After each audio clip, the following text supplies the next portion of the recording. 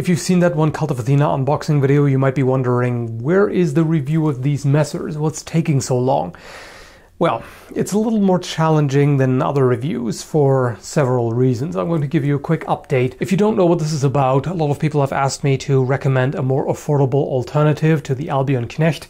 So any kind of German medieval or Renaissance Kriegsmesser, which is translated to war knife, or Langmesser, long knife. They have several names, but this is the basic type.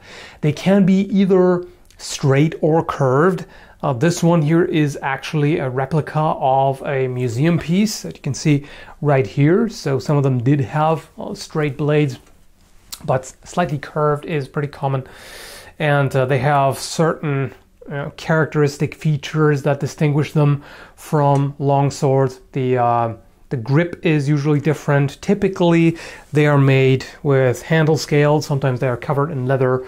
Sometimes the scales are made to fit together so you don't see the tang in between. And I haven't seen many on the modern reproduction market. In fact, these were the only two that I could find. There are, of course, others made by custom makers, but I want to focus on production swords because they are more readily available and usually more affordable. There is also one made by Ronin, which I didn't want to include here because it's really more of a single-edged longsword. It doesn't have any of the characteristic features of a Messer. Like the guard and pommel look a lot more like a longsword. It is basically a longsword, just slightly curved and single-edged, so it's not quite the same thing. So I ended up with this one here, made by Nielo Swords and the Cold Steel Messer. And yeah, I've been trying to do tests, or I have been doing tests with them, and I've been trying to figure out how to approach this and which I can really recommend. Now, there is the price difference to take into account. This one is 180, this one is over 300, so we're talking almost twice as much. Before I talk too much about the things that I'll cover in the eventual review anyway, let's just talk about what happened so far. So I tried cutting with both of them, which really didn't work out. Why? Well, this is why. They are completely dull, both of them. They have about the same kind of, well, butter knife edge, quote unquote, which is rather frustrating. They just don't cut properly with such a dull edge.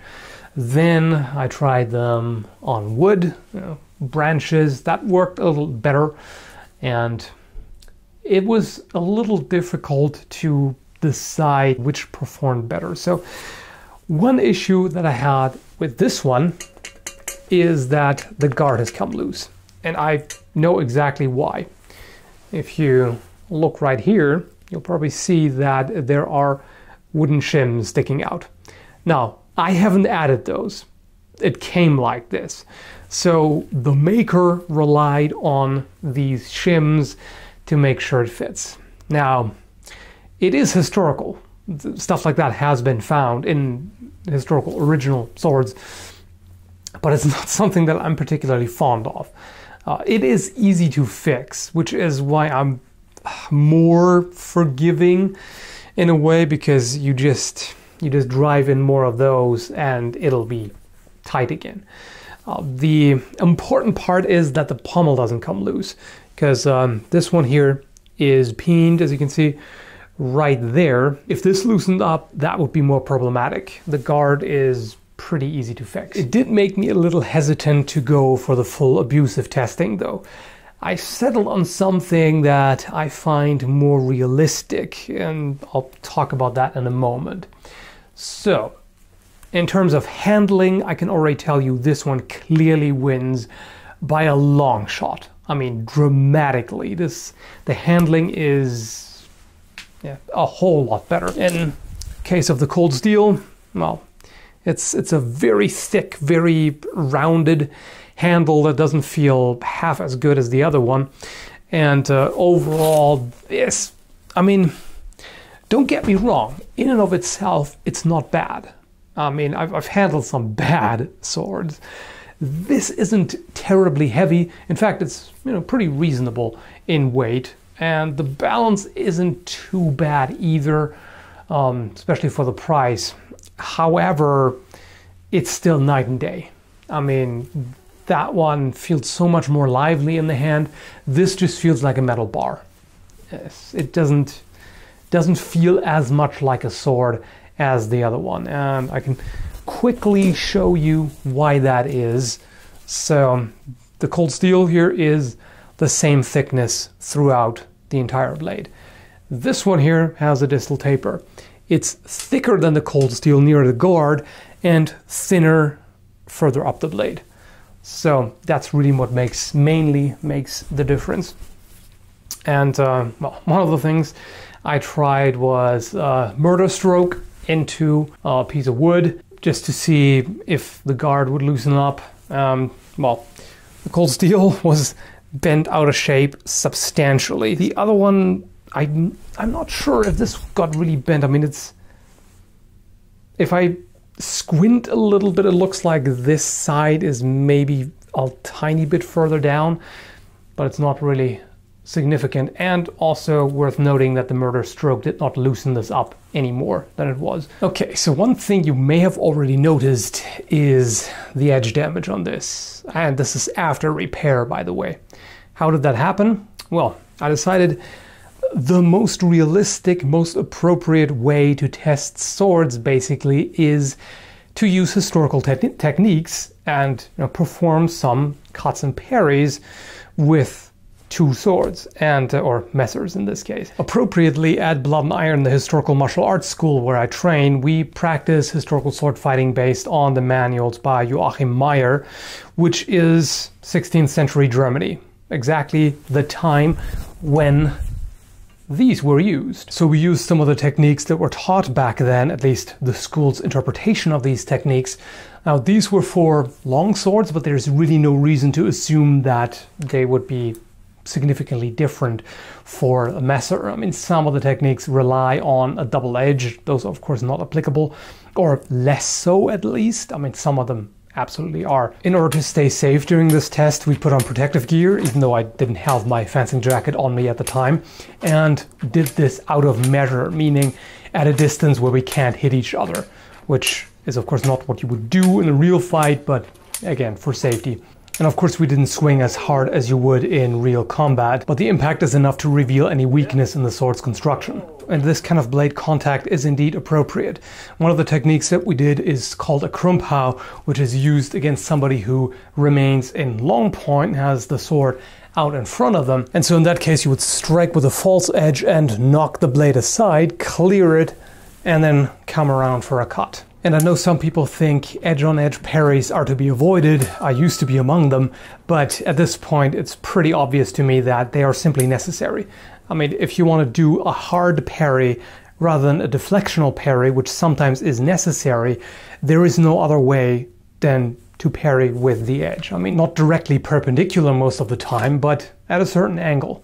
And that can't really be avoided in real combat. So this is a perfectly fair test. The result, well, I'll let you take a look. Here's the aftermath of that test. The Nielo sword's messer has some relatively minor edge damage. Actually, I expected more, but really the only significant nick is right here. I'm gonna try to get the focus right so you can see that. And there are a few spots here and there. It didn't get a lot of damage. As opposed to the cold steel messer. Can you spot the difference?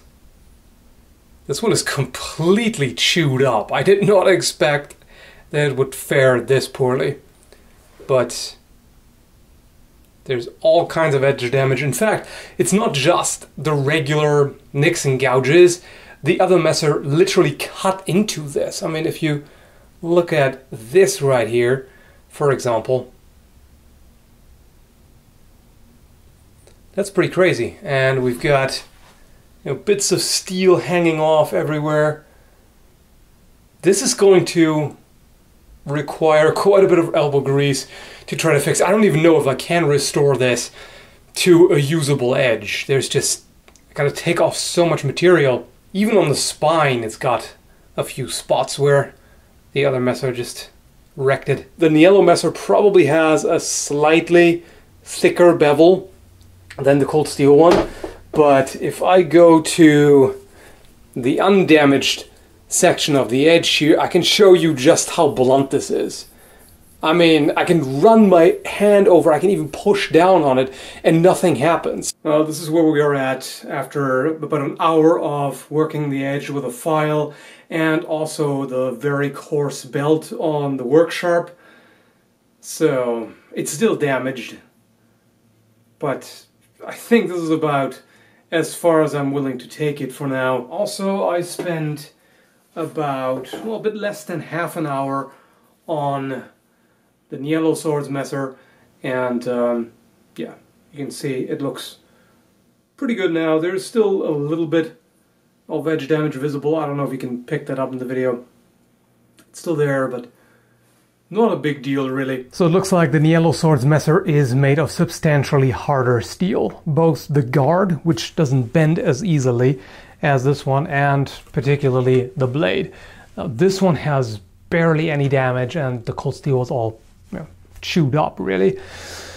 And now I'm left with, the decision of what to make of it. To sum it up so far, the Nielo swords messer is significantly better in handling and also finish. It looks much better, it feels a lot better, and the blade is a lot harder. Both lose as far as the edge is concerned. They are both very dull. The cold steel wins in terms of hilt assembly. It's much stronger. The guard hasn't moved even the tiniest bit, while the Nielo one, well, needs to be fixed. And of course the cold steel one is quite a bit cheaper. I've also done some thrusting tests with both of them, and I'm now planning to try cutting again once they have a proper edge. So I'll need a belt grinder for that, because both of them will have to have their blades altered quite a bit in order to be even halfway okay at cutting. Well, this is where we're at now. I'll keep you updated, and thanks for watching. A lot of people have asked me to recommend a more affordable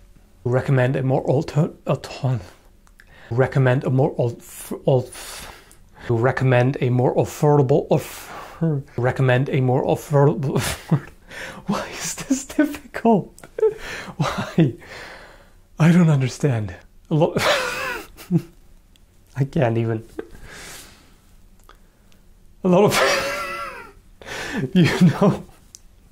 If you've tried the same sentence several times and you cannot pronounce it for some reason, you get to the point where it's just getting hilarious and you can't even restrain yourself anymore. Oh. Okay, serious face. If you don't know...